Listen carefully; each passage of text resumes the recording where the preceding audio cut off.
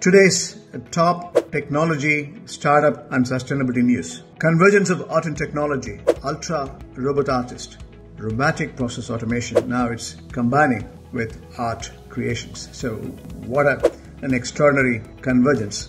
Now it is selling at $1.3 million. This is just a beginning. Art lovers will have such value creation in the coming days.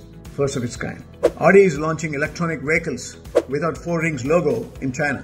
It's all happening in terms of investment partnership and joint ventures between Germany and China.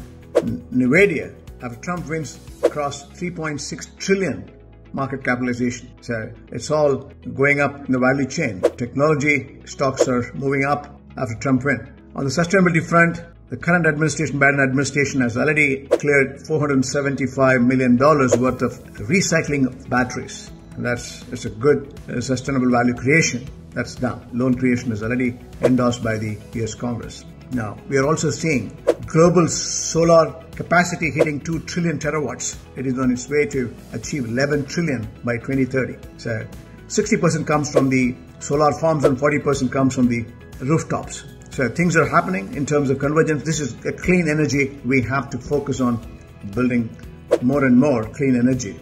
Solar is an extraordinary opportunity and is commercially viable. When it comes to green hydrogen, Chile was the trendsetter. 4 years before it started the unique projects in Patagonia and rest of the Chile is known for its wind and solar opportunities. And green hydrogen was a major breakthrough they have explored. And they are slowing down in terms of legislative endorsement. Rest of the countries like Brazil or Australia is moving up in the value chain. Let's cross the finger who is going to hit the green hydrogen in fast track. It's all happening in technology, startup and sustainability as on November.